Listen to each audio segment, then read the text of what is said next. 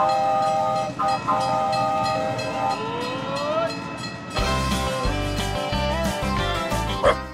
hope you had as much fun as we did this week.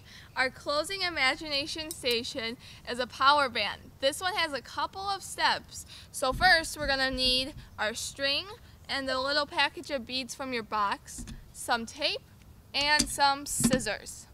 So if you need to, go ahead and pause. Like I said, there's a couple of steps, but right now let's just jump right in. So you're first going to grab the string and you're going to tie it into a knot.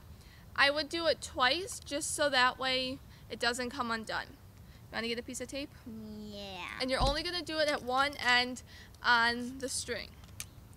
Then you're going to grab a piece of tape and tape it to a hard surface like the floor, a table, or anything that just won't move when you're working on it. Now you will string the beads on. You want to start stringing them on? You can, but make sure to include the little cross piece that you have, as it reminds us that Jesus' power helps us do things, as we learned this week. And if you just want to do the wood pieces, you can just do the wood pieces. If you just want to do the coal, that is completely fine. This is yours, so make it as unique as you want to. I'll just do the wood. She's just going to do the wood, so she's just stringing it through. So you're going to put the string through the little hole on the bead. Yeah. 1, 2, 3, and then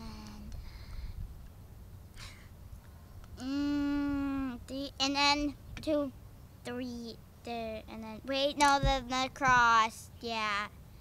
Okay. She has the system. I have. She has 3 wood pieces, a cross, and then she's going to probably put the last 3 pieces. Found it. Oh, she dropped it on the ground. I found it. Oh no! The cross, the very important part.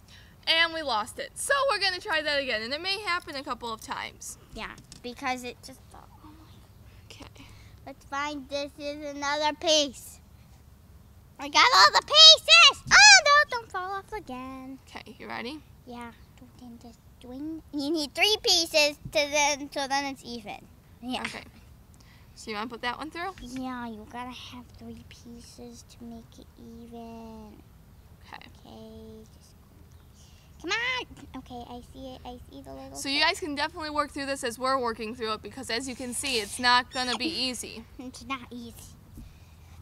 It's not going to be easy. So if you just work through it with us, you know, you might get it done quicker, you might not. And now the cross. Most important parts ever. It is the most important part. Yeah, because the cross. What does the cross remind us again? Jesus. And Jesus died for our sins.